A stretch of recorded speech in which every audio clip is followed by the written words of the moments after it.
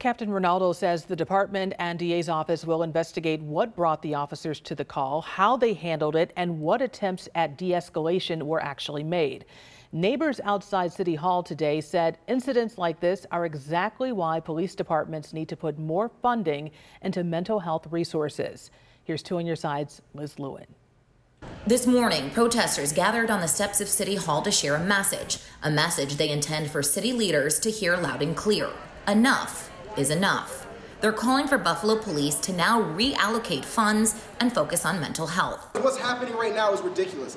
I am sick and tired of the violence being perpetuated against my family. Because it's not just my community, it's my family. We cannot have city officials that are okay with what's going on.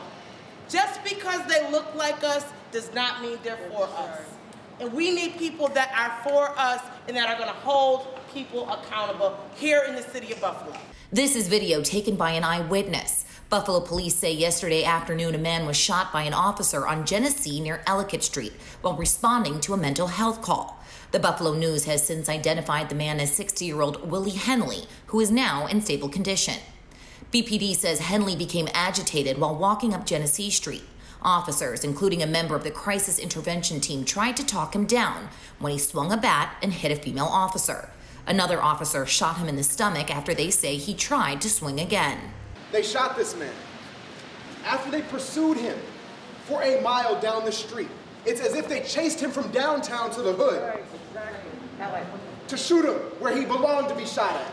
Protesters walked with signs calling to defund the police and end gun violence. Others held flags waving Black Lives Matter. We have all these conflicts and police investigating police. We have city officials who are, quote unquote, scared to step on other people's toes. We need people that are going to hold people accountable. In Buffalo, Liz Lewin, Channel 2 News.